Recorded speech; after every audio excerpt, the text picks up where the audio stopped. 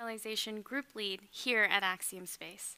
Today is Flight Day 6, and this is our third daily update of the Axiom-1 mission currently underway at the ISS. Ax-1 is the world's first all-private astronaut mission to the ISS and represents a critical step towards our Axiom station, the first private space station currently under construction. This mission is comprised of an international crew. Our commander is veteran astronaut Michael Lopez Alegria of Spain and the U.S. Our pilot is Larry Connor of Dayton, Ohio. And rounding out our crew is Mission Specialist 1, Eitan Stibe of Israel, and Mission Specialist 2, Mark Pathy of Canada. Over the course of their 8 days on station, they will be performing dozens of scientific and research efforts, technology demonstrations, and Earth observations. Throughout their mission, they are also participating in a series of STEM engagements and outreach events. Today, the crew marked the halfway point of their mission with a live downlink event hosted by Space Center Houston. During the event, Houston area school students were able to interact with the crew live. My name is Trent. I am 9 years old and in third grade. I know this is a short duration mission. What are some ways you spend your free time?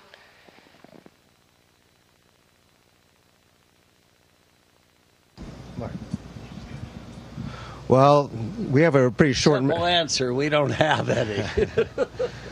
Yeah, because of our short mission and our heavy science payload, we don't really have much free time. Whatever we do have, we spend just eating our supper or lunch or whatever and wrapping the day up. But astronauts here on the space station spend their time doing what we all might do if we're at home. Obviously, you can't go anywhere, but if you're at home watching movies or reading, calling friends and family, which we can do through voice over IP here, that's pretty much what I do. So same kind of stuff. Joining me now is Axiom Space's Jennifer Hernandez. Jennifer, welcome. Thank you. Thank you so much for having me. Thanks for joining. So MLA, Larry, Mark, and Eitan are halfway through their mission. They have covered a significant amount of their objectives, and they're participating in a host of outreach events, just like the one we watched. Yes, they have definitely been busy since the day they docked on the International Space Station, so it's been great to see all that they have accomplished until now, and we have a few more days left in the mission, so more to come. Yep, lots of work here on ground as well, and excited to see what they've got in store for us. And you've been kind of helping coordinate all of these on-orbit events with the teams at NASA and the teams here at Axiom. What range of events, are they participating in? Yeah, so the range is far and wide.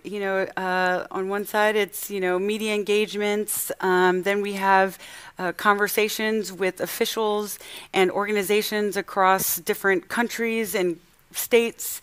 And then we, all the way into, working with schools and having those conversations with school children. So it's been awesome to see the range and also just how unique each of the events have been. Yeah, and to kind of dive into that wide spectrum, what are some of the outreach events that Larry has got queued up? Yeah, so Larry has dedicated a significant amount of time on the International Space Station connecting with diverse groups of organizations and schools across his home state of Ohio. He has met with scientists at Mayo and Cleveland Clinics, which is two organizations that he's been working a lot with the research that he's been doing aboard station. And so I had a conversation with them.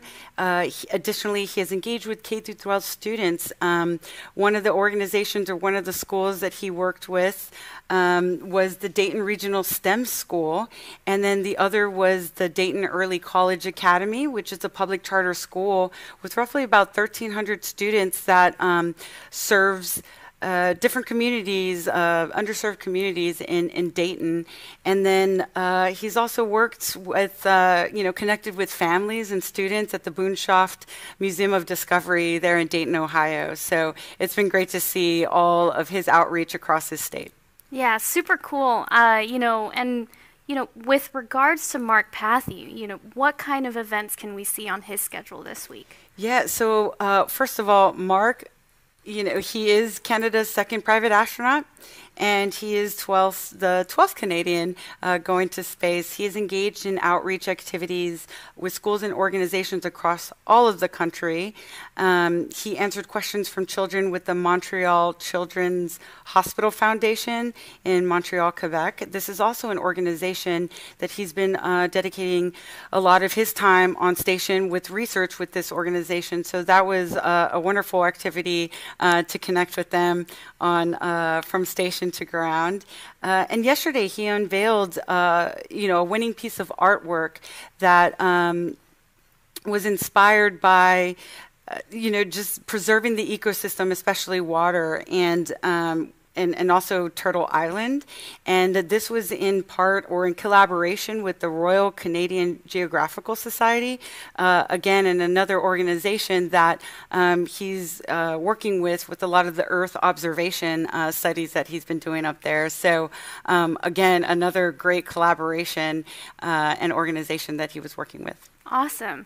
And, as the second Israeli to fly in space, our Eitan Stibbe, he's got an enormous amount of support, and a lot of people have been kind of tuning into his journey. What can we expect from Eitan? So Eitan has been busy. As part of the Rakia mission, he is dedicating 100% of his time on station to, education, art, technology, and science. And as part of the Rakia mission, the first poems in Hebrew will be read in space. Israeli children, submitted hundreds, thousands of written entries, and he's reading 2 winning poems, and I believe they were written by both a middle school and a high school student.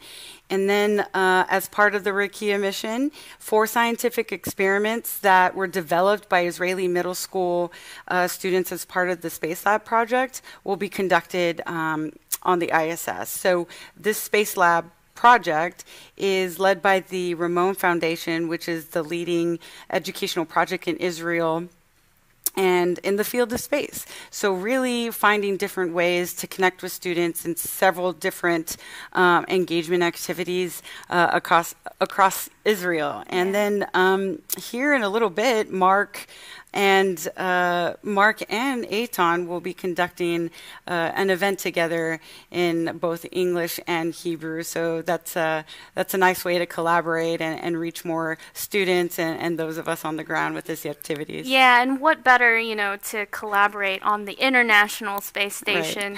Right. Just really proves how great of a community it is up there and how well our crew is working together. It's awesome to see that. And of course, last but not least, we have to talk about MLA. What has he been focused on? Right. So it's worth noting that this is Mike's 5th time on a space mission, and as the commander of the mission, he really is ensuring the success of the mission from end to end. And this includes, but is not limited to, working with each of his crewmates, right? Working with them on their research, acquainting them to the International Space Station, and this does. And so it's really that collaboration that he's bringing together for all this.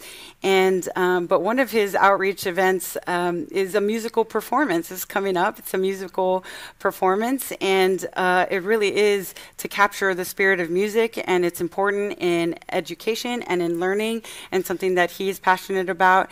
And so excited to see that. So again, that range, it is there across all of the 4 crew members. For sure. And, thank you again for joining me and giving us all of that insight.